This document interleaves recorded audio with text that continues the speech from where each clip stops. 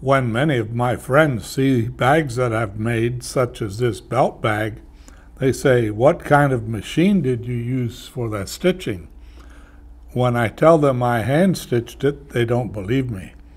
Well, let me show you how to do that using this hand chisel punch. I have cut a piece of heavyweight leather here for the demonstration, and with my wing dividers I will put on a line a little more than 1/8 inch in from the edge.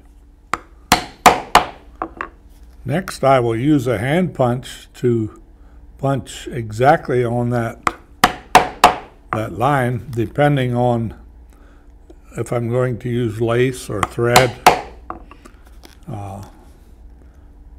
I will select the proper size for the thread or lace that I'm going to use, and I'll punch while it's nice and flat, as you can see.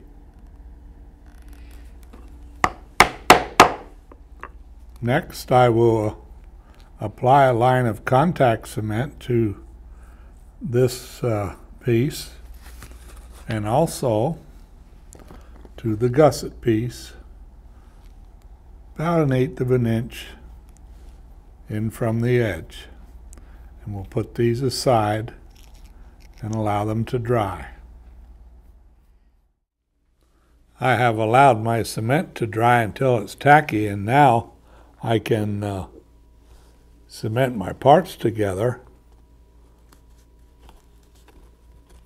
As you can see, now I've pre-shaped my gusset partially, and I'll just stick it together, as you can see.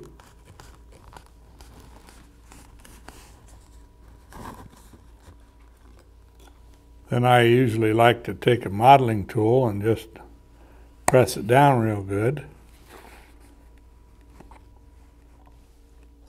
And now all you have to do is punch through the original holes with this punch, and you'll get perfect alignment every time on both sides.